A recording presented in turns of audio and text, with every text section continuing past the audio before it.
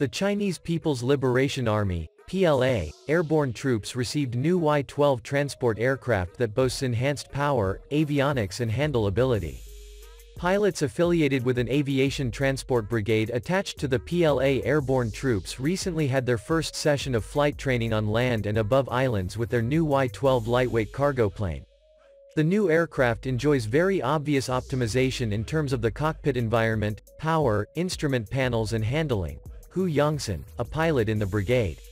After takeoff, I had a much faster speed when climbing thanks to the more powerful engines, and was able to perform all kinds of tactical maneuvers better than before, Hu said.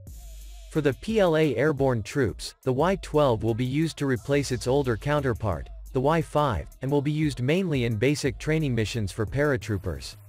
The Y-12 is more cost-effective than medium-sized transport aircraft like the Y-8 and Y-9, as well as large transport aircraft like the Y-20 and Il-76, Fu added.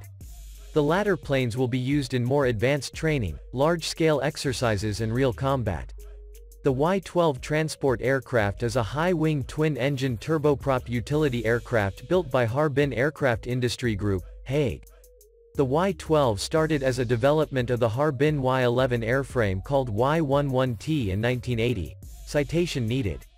The design featured numerous improvements including a redesigned wing with a new low-drag section, a larger fuselage and bonded rather than riveted construction. It also replaced the radial piston engines with turboprops. The prototype was followed by about 30 production Y-12I aircraft before a revised version was produced. This was designated the Y-12-2, which featured more powerful engines and removal of leading-edge slats, first flying on 16 August 1984 and receiving Chinese certification in December of the following year. 1. The power plants are two Pratt & Whitney Canada PT-6A27 turboprops with Hartzell propellers. The Y-12 has a maximum takeoff weight of 5,700 kilograms, 12,600 pounds, with seating for 17 passengers and 2 crew. The aircraft is operated as a light commuter and transport aircraft. The latest development is the Y-12F, which is almost a new design with many improvements. New wings, new landing gear, new fuselage, with more powerful engines from Pratt & Whitney Canada and extended payload and range. The Y-12F made its maiden flight on December 29, 2010, received CAAC type certification on December 10, 2015, and FAA type certification on February 22, 2016.